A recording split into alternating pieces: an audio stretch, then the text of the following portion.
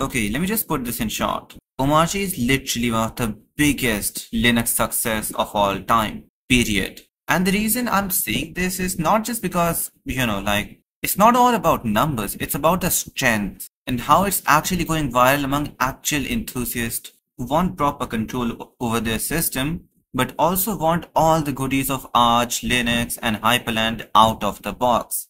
And Omarchy is just perfect, like perfect. No distribution has ever come close what Omarchy has done this time. Well, let me just start with what's new in this update, Omarchy 3.0. So, this one has a major upgrade, especially for installers. For the first time in the history of Omarchy, we can actually install it through an ISO. At last, it has a proper dedicated ISO, which is really awesome. You get Arch Linux plus all the goodies of Hyprland plus all the other stuff which Omarchy is known for in a single ISO, all packed in. The best installation process I've ever seen in my life. Yes, you cannot do manual partitioning and dual booting, but it's still good. And I like it this way, to be honest. It's pretty simple, fast, and way better than Windows and other distributions. And yeah, that actually reminds me, the ISO is actually around 7 GBs, which includes the whole system, the full system. And if you have a fast SSD and a really nice USB from which you are installing it, you can literally install it less than 2 minutes. Yes, I'm saying that. And now let's talk about the real thing, okay? So what I've seen just now my Wi-Fi is working. Previously it wasn't somehow. And now this time, Omarchy's actually had support for MacBooks. I don't know how to say this. MacBooks, can you believe it? T1 and T2 security chips, T2 Max, it has it all. And if your MacBook was released around 2013 to 2015, it's get a really nice Wi-Fi support as well. Like, yeah, there are still problems with the newer ones, and it's hard to install it on ARM processors, but if you have an older model, it's gonna work flawlessly. And now, screen capture was already good, but now it's way better. And you get a proper indicator, a dot on the top while recording. So yes, that is nice. And you have option to sign in with Google account and set, provide settings sync from Chromium. Yes, you can do that. And then we have a lot of other stuff as well. But besides that, let me just tell you what my experience was. The overall flexibility, I've seen some amazing things. For example, like there's a newer bootloader which feels really beautiful. And then we have a boot animation. And then the way it actually logins and then starts the whole distro is really nice. And even better, you have a I don't know how to say this. It's not even lock screen, it's a screensaver.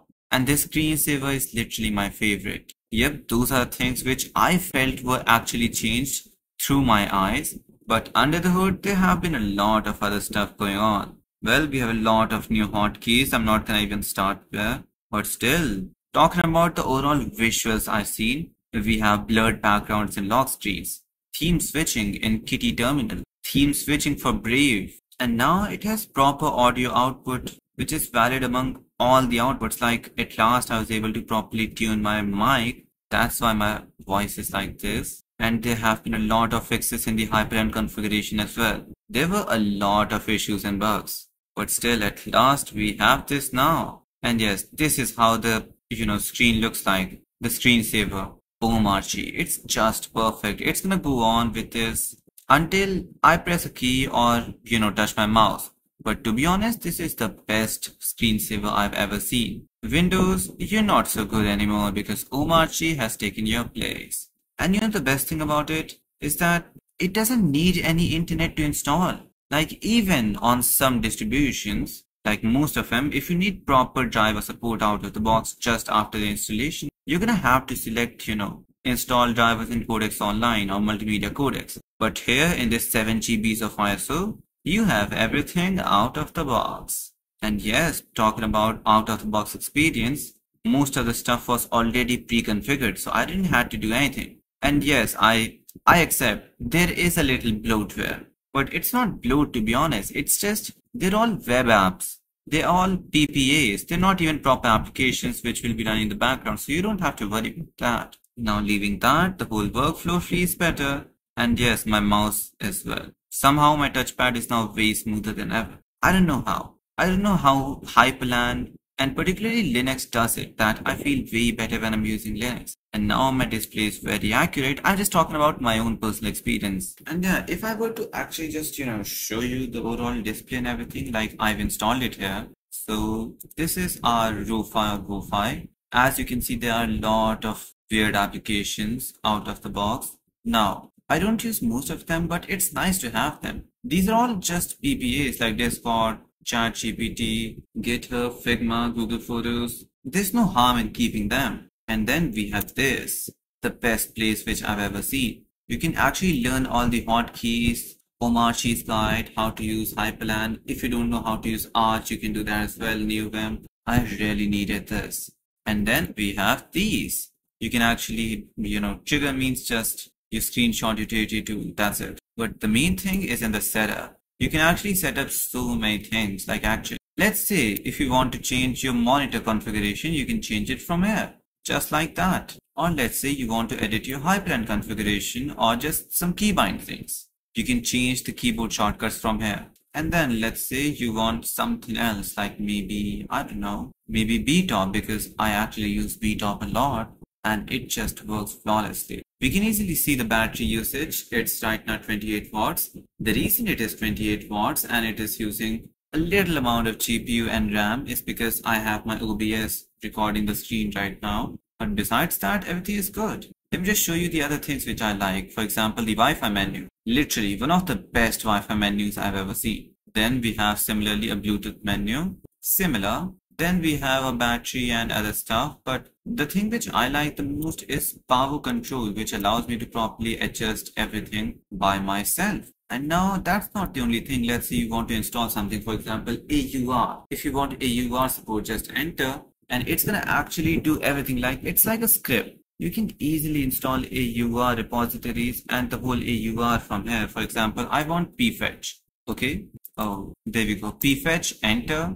And it's gonna install it. It's just so simple and so convenient. You don't get such a great thing out of the box in any distribution. Even if you try to set it up by yourself, it's gonna be really hard. Thanks to the developer, Omarchy is literally a lifesaver for a lot of people. And that is why so many people are actually installing Omarchy and creating Omarchy setups. And there we go, we're done. Now when I open pfetch like this, there we go. And that's not the only thing. You can actually set a fingerprint, like go to security, fingerprint, and now it's going to install the fingerprint driver, just like that. This is so convenient. And then not just that, let's say you want to set up something else. For example, you want to change all the configurations, whether they are from Hyprland, Hyperlock, Walkers, Way, Xcompose, all the components of the desktop, you can customize them if you have the knowledge. Not just that, you can update everything from one place like this. You have Omarchy, branch, configuration, themes, process, hardware, password, time zone, everything. It's all about the convenience of how good these things are.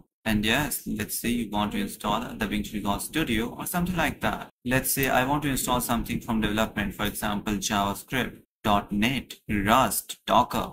Everything is available at my fingertips. These are the powers of Linux. And then we have DUIs as well. That reminds me of something. Why don't I show you my favorite Wi-Fi manager? NMDUI. Literally the best. The most convenient for me. And I believe that's it for today's video because it was all about the difference, the new updates. And yep, I've covered most of them. So yeah, I hope you enjoyed the video. Let me know in the comments if you have any suggestion for future videos. And I'll meet you next video. Till then, I'm signing out.